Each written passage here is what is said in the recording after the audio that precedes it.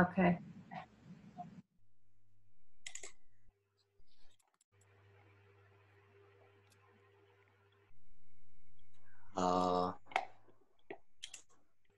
Can you see it? Yes. Okay, cool. Yeah. Well, we Yeah, I'm can going see to you. give the first faculty orientation talk, and I'm going to talk about deep learning from alchemist to a theoretical alchemist. My name is Yuanzhi Li. I'm an assistant professor at CMU. Okay.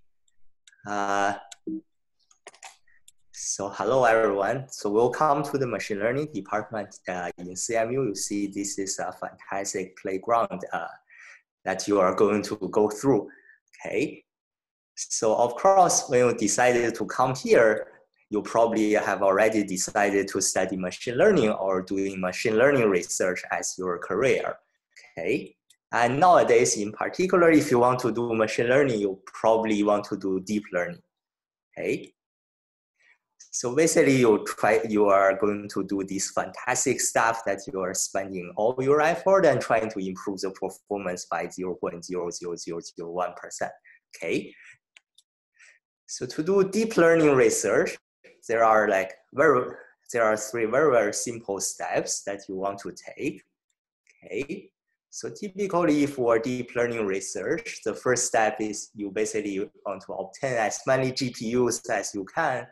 Okay, and then you submit as many experiments to the queen as you can. Okay, and after that, you obtain some intuition on which learning rate or model choice, augmentation, training schedule, VDK, batch size, noise schedule, or even the magic word that you say at the beginning of the training that gives you a better solution.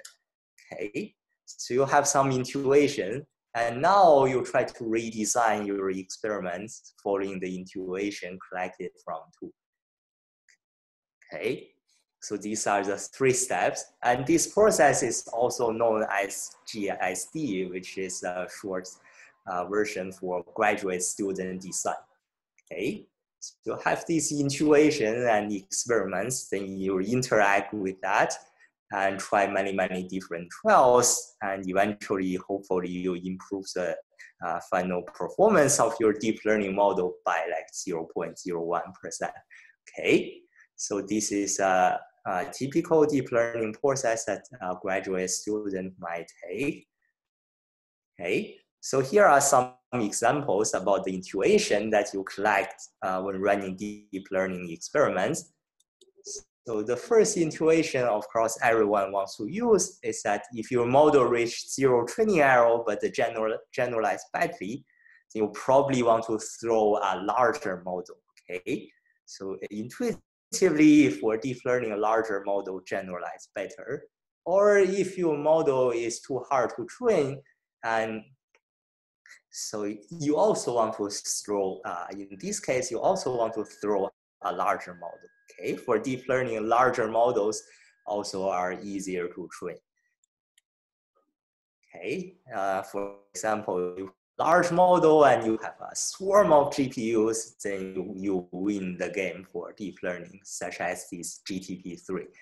Okay, and you also have some collect some intuition. For example, adding noise in the training always helps, but you shouldn't add too much noise. Okay, the scale is really important. And then you have other intuitions such as ensemble, which is average the output of a few deep learning models always improve the accuracy, but this is too good. Okay, so you shouldn't really write it in the paper, otherwise the reviewer will say that this is an unfair competition. Okay, on the other hand, you can use over-parameterization, which makes your model 50 times larger. That's considered fair computation, okay, comparing to a model that is 50 times smaller. Okay, so you have all these kind of intuitions. Okay, so these intuitions are very good, but sometimes, you know, these intuitions may contradict to each other. Okay, for example, somebody may tell you you should use similarity-based learning, which is making sure that the output, each layer of the neural net only learns one features per class. Okay, this is called similarity-based learning. And sometimes people may tell you that diversity-based learning actually works better. And diversity-based means that for each layer of the neural net, you want the model to learn as many features as possible. Okay, so you have a different contradictory training method that both leads to better solution comparing to you not doing anything.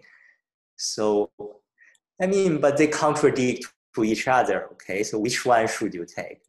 And sometimes the intuitions are also very hard to understand. For example, your model reached zero training loss but generalized badly. This means overfitting, okay? So why does a larger model reduce overfitting in deep learning? And your model is too hard to train means that the model probably is already too complicated. Then why a larger neural net is less complicated in deep learning? Okay, these intuitions are pretty hard to understand, but they work in practice.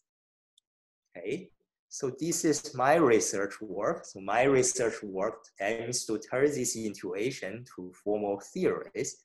Okay, so when they work or not work, you know why they are working and you know why they are not working.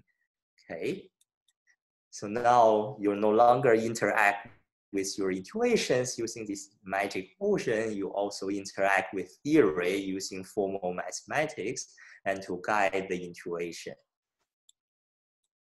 Okay, just to give you an example about my research.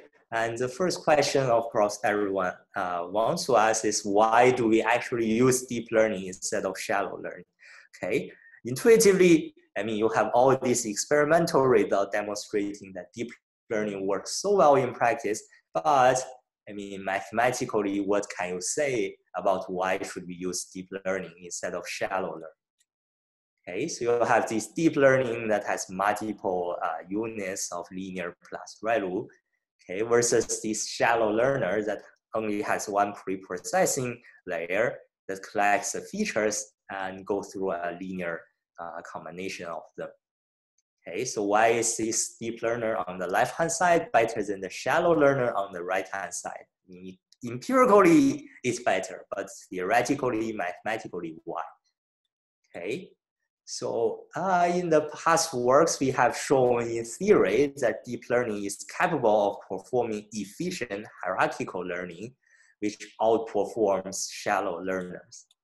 Okay, for example, you have the training data. The training data usually contain a hierarchy.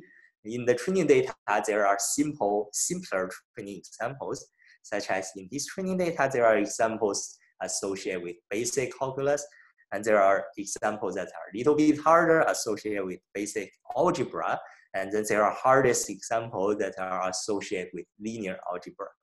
Okay, for images, you may think of some images that are like in the standard position, some images are not so standard, and some images are just very weird.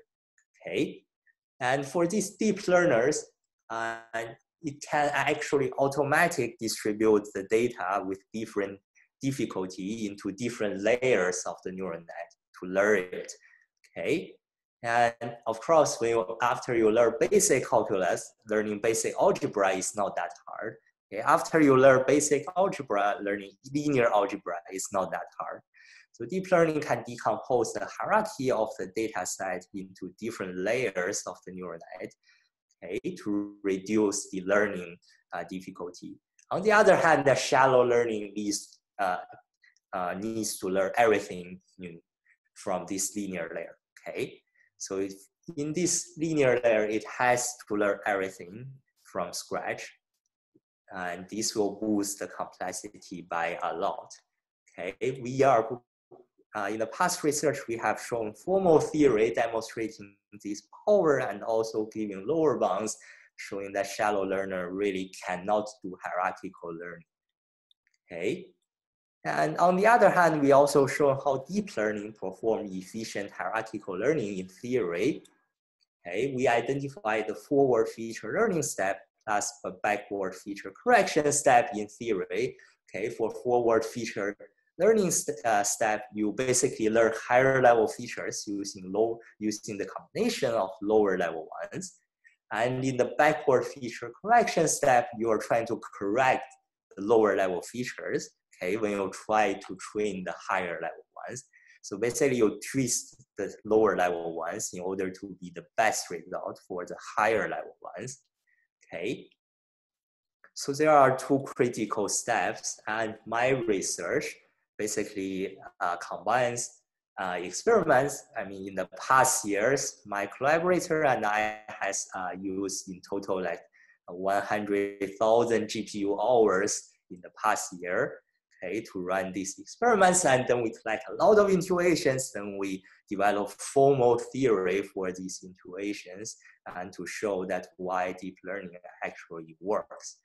Okay, and usually the theories are very in deep, and typically there are 80 pages plus proofs, and then there are 40 pages experiments, so the papers are typically long, but I think it's worth it for doing hardcore, try-hard deep learning research. Okay, and just give you another example. As I mentioned, ensemble of simple average of output of a few models improve the final test accuracy. Okay, so why is that true? I mean, there's a traditional reason saying that, okay, each model, I mean, you train it from like random seed using different random seed, so they should make mistakes in different data. Okay, so taking the majority, you'll probably get the best of all. Okay, this is a traditional wisdom saying that the average of those models actually improves the test accuracy. But this is actually not true. Okay, and for example, you can construct a very simple like synthetic data set where your target function, you want to decide whether output of a 3-layer unknown ReLU network F is going to output of this network is bigger than 0 or not. Okay, so this is a classification problem, and you have a learner network, which is a 3-layer ReLU network. Okay, you have 10 of them. Okay, you can just perform some simple experiment. You will see that if you train each model using SGD starting from random initialization, you use proper weight decay, you use cross entropy laws. Okay, then ensemble these models does not improve test accuracy. Okay, even when these models are making mistakes at different data points. Okay, so I mean, ensemble does not work unconditionally. Okay, you have this data set, you use, you train the neural nets, and you ensemble, it's not going to work. Okay, so basically in the past years, we have developed theorem showing how ensemble works by learning from multiple views. In particular, in a data set, you usually can, for example, in a vision data set, you usually can classify an image using like any of these signals. Okay, for example, you can say this is a car because there's a light, this is a car because there's a wheel, this is a car because there is a window. Okay, you can classify the data, most of the data using any of these views. Okay, so in this case, each model typically it will pick some subset of the features, okay, depending on the random initialization or the randomness in the algorithm. Okay, but I mean, you have some very weird data probably appear in some weird position that you don't get to see all of the features. Okay, for example, you have a car that only shows you a wheel, then you're using the light as a feature, it's not going to classify it correctly. So when doing ensemble, you actually collect all the features you learn. Okay, for example, you have this model 1, you have this model 2, and you combine the best of both. Okay, we have developed formal theory showing that how do you actually combine all the features in ensemble, and then we also run a very long sequence of experiments justifying that the power of ensemble really comes from the multi-view of the data. Okay, so this is basically my style of research, and I'm looking for students that are interested in both theory and practice in deep learning. So I mean, if you want to do research in this direction, please do not hesitate to contact me.